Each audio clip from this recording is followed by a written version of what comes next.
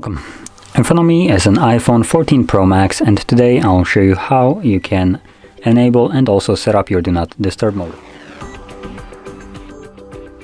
So to get started, let's pull down our toggles from the top left or right side of the screen, the control center to be precise. I think that's how it's called. And here you'll find a bunch of toggles, but we're interested only in this one called Focus right now.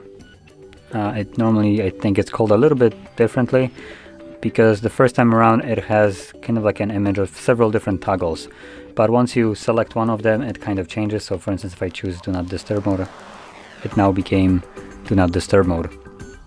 Anyway, if you hold it, as you can see, it gives us access to several different ones, which one of them is Do Not Disturb. From here you can tap on the three dots and select Settings, and then customize your Do Not Disturb. So probably the two most important settings, maybe three, is the one right here, People. So here you can choose who can call you.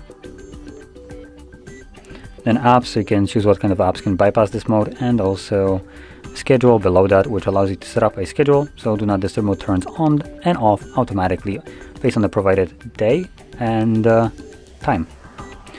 So just to kind of clarify, if you're planning to use the schedule route, just make sure that the schedule itself is enabled. So you would do it by tapping on a schedule and toggling on right here. But for everybody else who's planning to use it manually on just random occasions, then all you would do is just find the toggle and tap on it. And that's it. As you can see, it's now enabled. You can also see it in your status bar right here. Now once you're done with it, if you enabled it manually, you do need to remember to turn it off, otherwise it will be running indefinitely in the background, and you do so by just tapping on it once more. So there we go. If you found this very helpful, don't forget to hit like, subscribe, and thanks for watching.